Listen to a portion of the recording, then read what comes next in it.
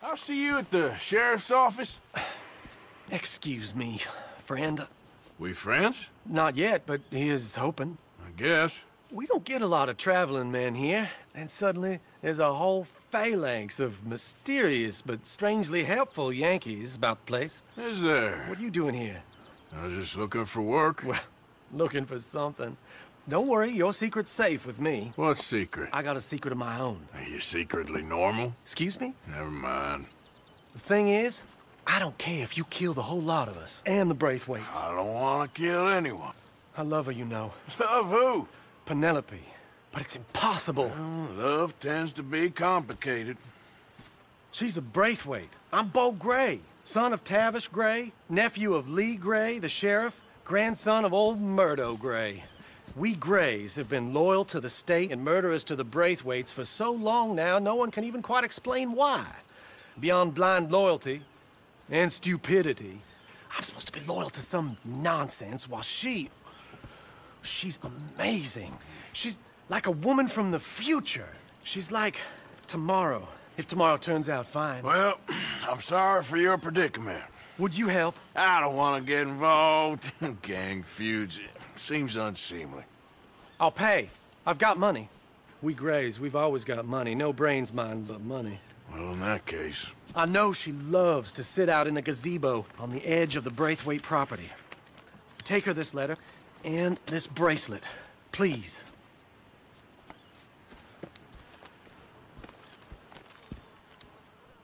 Oh, look out for their guards. They're worse with strangers than ours are. So long, and good luck.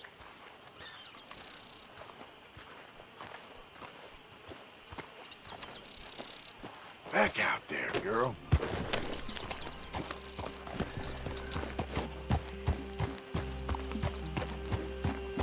If you do me this kindness, sir, I shall not forget it.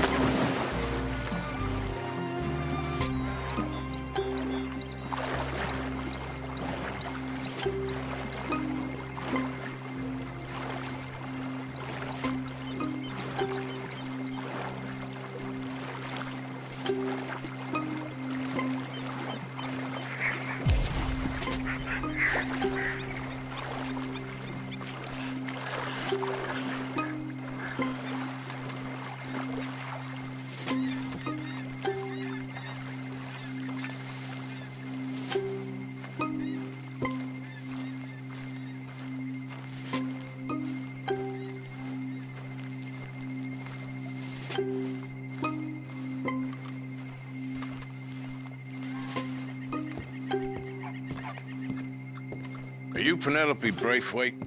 Well, yes, I am. I've got a letter for you. Oh. And a gift. A letter and a gift. Well, we don't even know each other. Well, it's not from me. It's from, From Beau. Oh, he is so... Strange? Yes, he's a little strange, but also so human.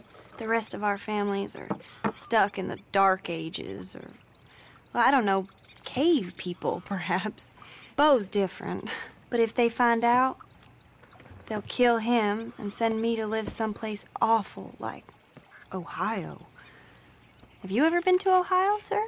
No. Well, neither have I, but my uncle has a factory there. He was sort of the black sheep on account of having left. But now they tolerate him because he's a vicious snob. Families are there's something else.